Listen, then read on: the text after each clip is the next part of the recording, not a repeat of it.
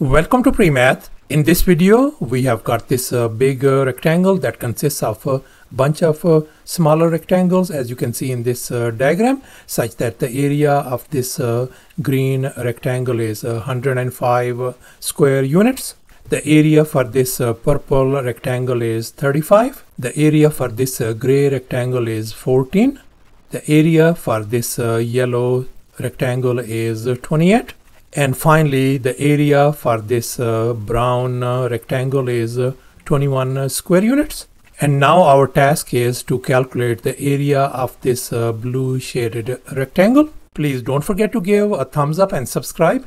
Please keep in mind that this figure may not be 100% true to the scale. Let's go ahead and get started. And in this problem, I'm going to share with you two different approaches. So therefore, please watch the video till the very end. And here's our very first method.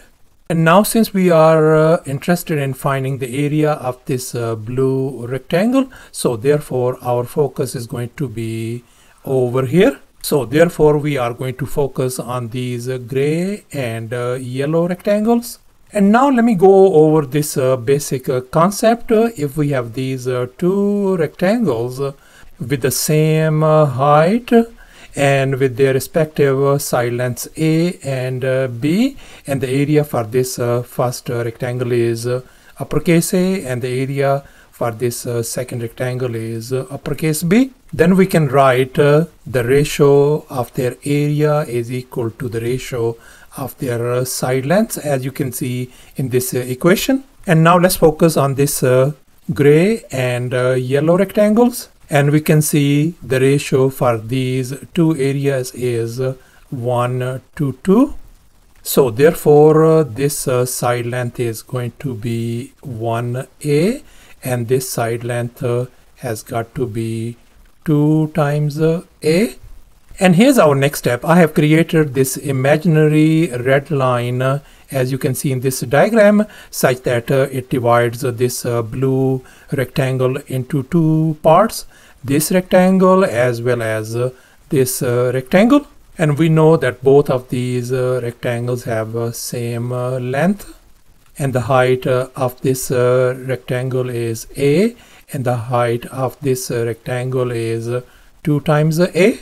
So therefore we are going to use the very same concept, and I'm going to call the area of this rectangle is going to be 1x, and the area of this rectangle is going to be 2 times x. And our task is going to be finding the value of these x. And now let me go over another crucial fact. As you can see over here, we got this big rectangle that consists of 4 other rectangles inside it, where A is the area of this rectangle, B is the area of this another rectangle, likewise C and D areas. Then the product of their diagonal rectangles is going to be same, as you can see in this equation. A times C equals to B times D. And if you are not sure about this equation, let me go ahead and show you a pretty quick proof to that one. Let's assume the side length of this rectangle is A, the side length of this rectangle is B, then this side length has got to be A as well, and this side length has got to be B as well. And now let's assume that this side length is lowercase c, then this side length has got to be lowercase c as well. And finally this side length I'm going to call lowercase d, then this side length has got to be lowercase d as well. And now let's recall the area of rectangle formula. Area equals to length times width. So therefore the area for this rectangle is going to be A times B. Let me write down A times B. Then the area of this rectangle is going to become A times C, since the side lengths are A and C. And likewise this area is going to become B times D, and finally this area is going to be C times D. Now let's go ahead and cross multiply. So this A times C is going to be this whole thing, A times B times C times D. So I can write over here A times B times C times D. And now let's cross multiply the other way around. This is going to become A times C times B times D for this side.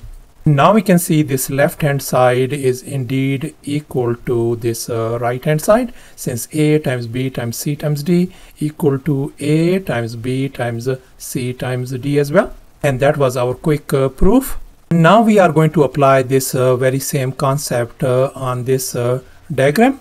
So therefore I have divided this big rectangle into 4 rectangles. As you can see, these are our 4 rectangles.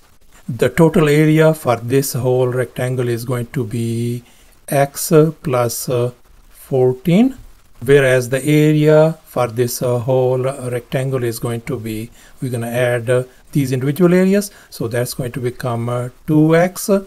21 plus 28 is going to give us 49. And now let's go ahead and cross multiply these areas. So therefore 105 times x plus 14, let me write down 105 times x plus 14 equals to this 35 times this 2x plus 49. So I can write 35 times 2x plus 49.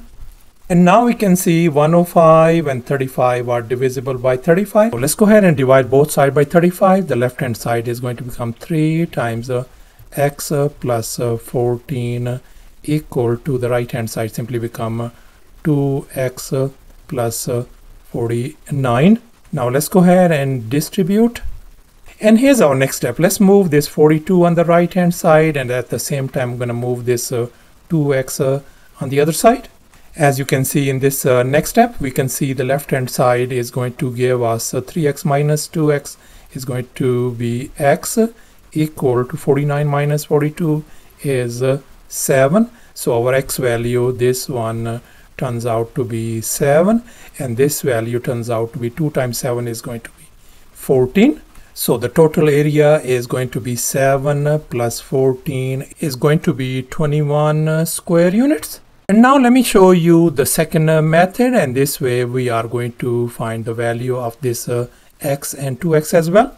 And here's our next step. Let's focus on these 2 purple and green rectangles, and we can see the ratio of these both areas is going to be 1 to 3, because 35 times 3 is 105. So therefore this side length, let me go ahead and call 1b.